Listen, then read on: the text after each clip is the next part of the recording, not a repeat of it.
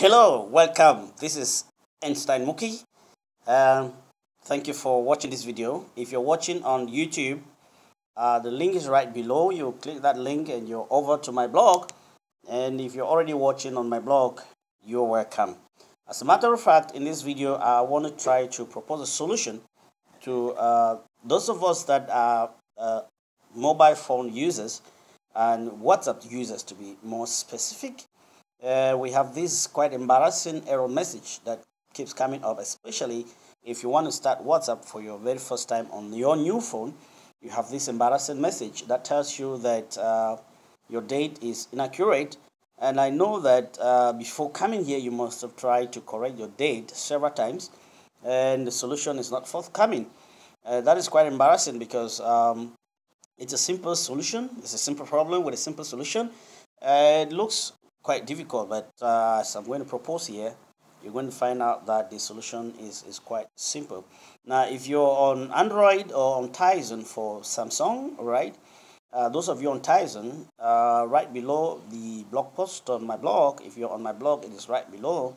There is a simple step I've proposed for you to get the latest version of WhatsApp, all right? Now, getting the latest version of WhatsApp doesn't really solve the problem, okay? Excuse me.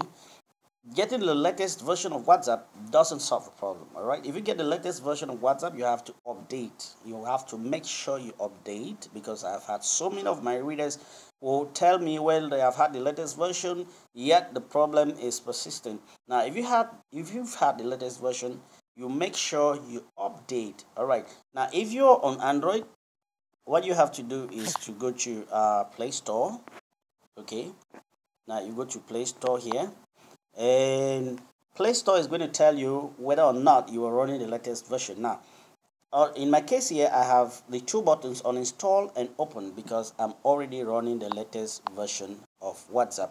So in your case, if you're not running the latest version of WhatsApp, what you're going to see are the buttons on install and update. Right, in the place of open, you're going to have update. So what I propose you do is to hit the update button, right, and make sure you update to the latest version of WhatsApp.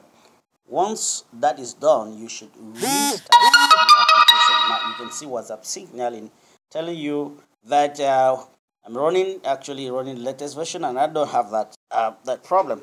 So if you update and it still doesn't, wow, 5%, I'll have to rush to to the power socket. All right. Now, if you update and you're still having that problem, what I propose you do is you completely get rid of WhatsApp. All right, by going to the settings page here, and what we're going to do is to go through a list of applications that are running or that are already installed, and actually get uninstall WhatsApp. Okay, you have here apps. Okay, let's locate WhatsApp.